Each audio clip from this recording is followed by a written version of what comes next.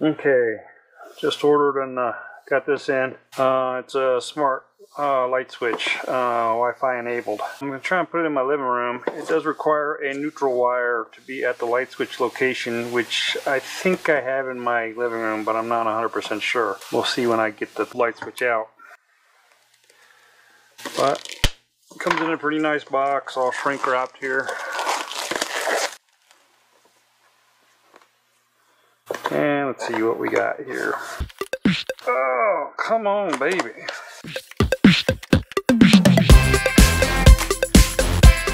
Got a pretty giant light switch plate. But I imagine that can just be popped off, and it's just a standard Decora.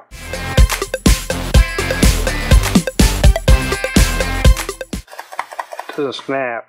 So it's just a push on, push off kind of thing.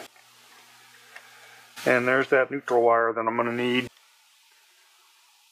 Live load and ground. So hot comes in. Kind of interesting, it's not marked. We'll get her figured out. There's two little switches here too. And I still haven't quite figured out how this plate pops off. Which it must pop off. There, it just pops off. One thing I don't have is I don't have a Decora plate for my living room, but I'll get one of those. Comes with 4 wire nuts and a bunch of directions.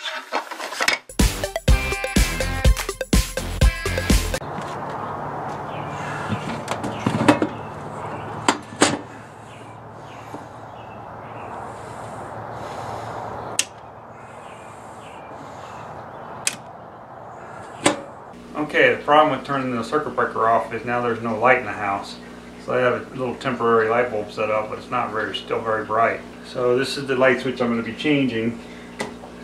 I'll bring you in and we'll look inside of it and make sure there's a neutral in there.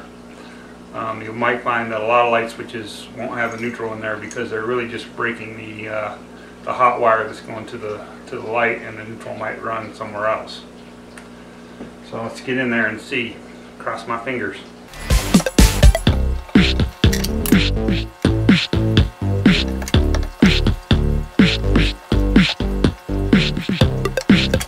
You look back in there, you see the white wires going into the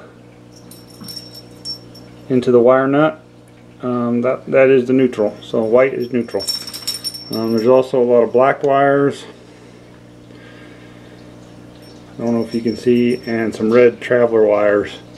Those are typically between a 3-way switch or something of that sort.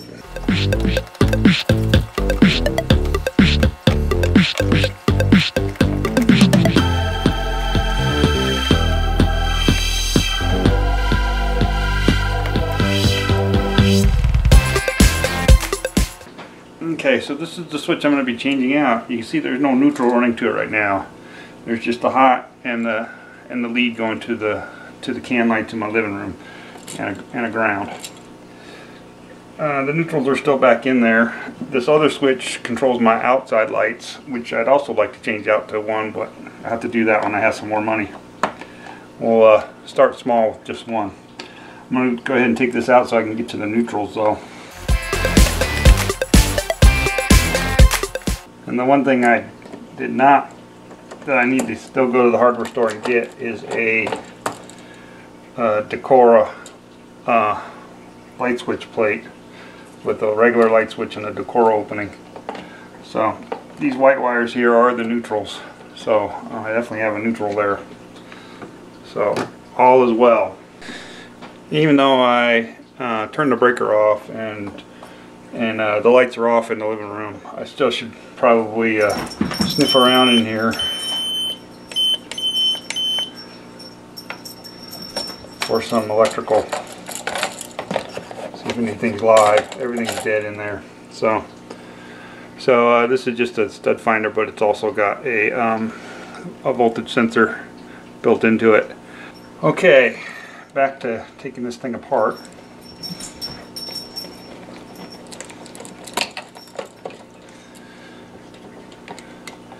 rip the old switch out first.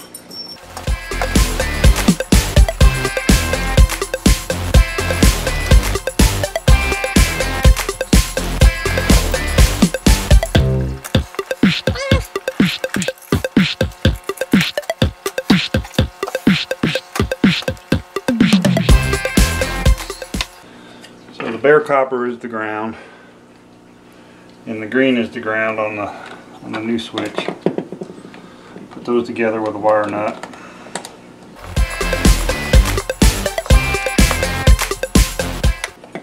Next, I don't think this matters. One of these gets, it says line load. It doesn't seem to matter which one's which. I thought they would have marked them a bit different, but I guess their electronics just, it's just how it works. Now we'll do it and we'll see.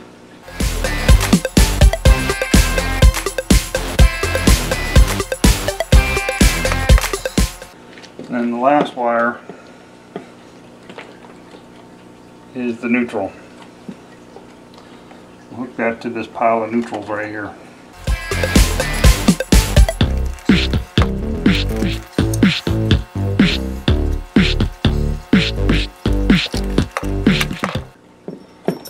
Alright, if we can get everything jammed back in here. Everything's a little tight in this box. There's a lot of wires in here. So of course I probably picked the worst switch in my house to do this on. The box that's the tightest.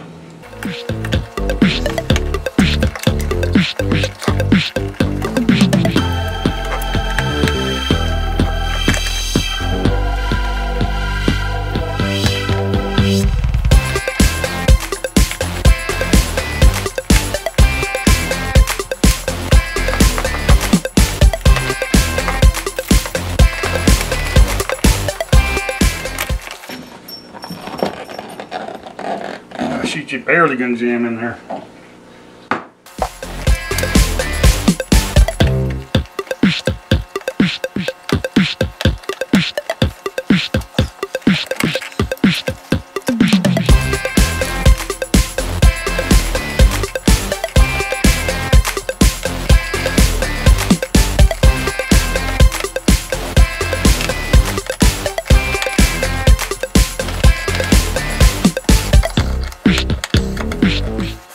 One nice thing I noticed was that there is the MAC address written right there. The cover plate covers up, so if you ever have a Wi-Fi problem or whatnot, the MAC address is easily accessible.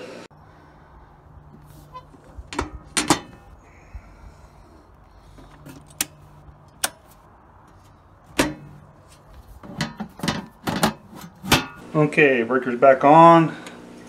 This light's working again. And this one's working.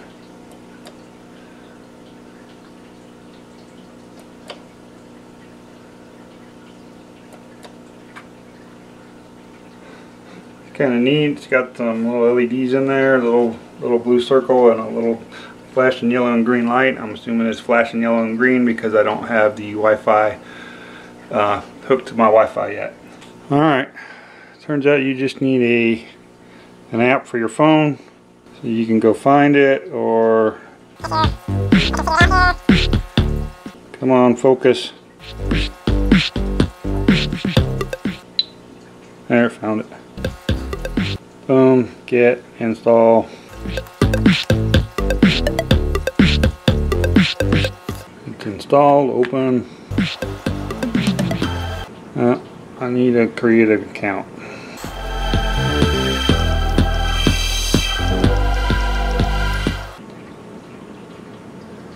Alright, successfully created account. Allow. Smart switch. Yes, I have.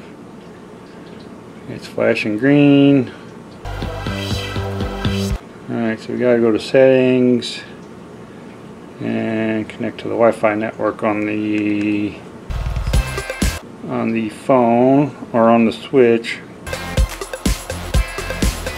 which would be TP-Link Smart. Okay, that's done.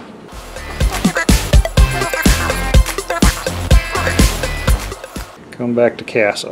Alright, so it's checking Wi-Fi status.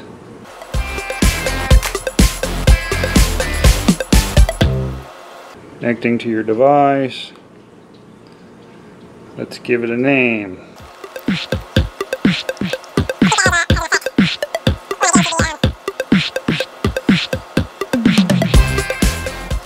Alright, so it's connecting to my home network. I'm not really sure how it knew that was my home network. It must be something the app saw that I was on my network, and then I switched to the other network, and so that it knew to go back to that network. So that's pretty smart software programming, and we're done. I can turn the lights on and off with my app now. So the next step is to get it working with Alexa.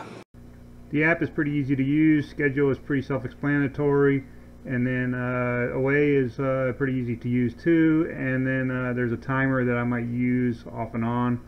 And then settings is just typical stuff that we already kind of went through. After, a quick trip to Lowe's.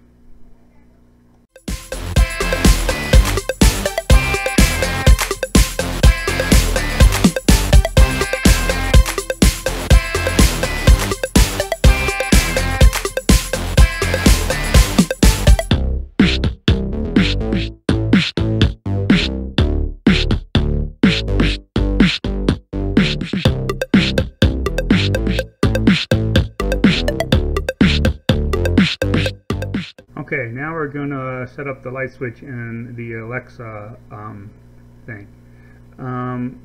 So we log into Alexa Amazon.com, and you log into your account there, and then we'll go through there. What we're going to do is we're going to add a skill, and we just can go through here and we can search for is TP-Link is the name of that. What is that? TP-Link search. There we go. TP-Link CASA. Enable skill. Always allow.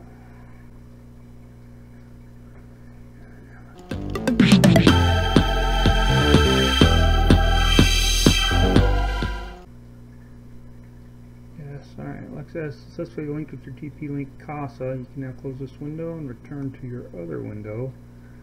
Discover devices.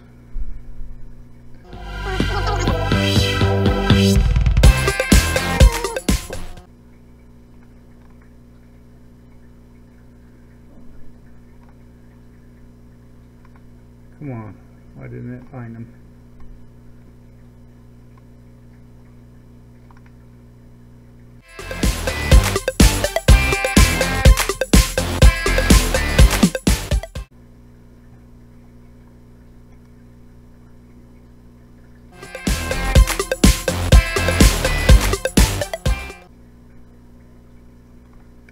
There it is. Alexa, lights off. Okay. Alexa, lights on. Okay.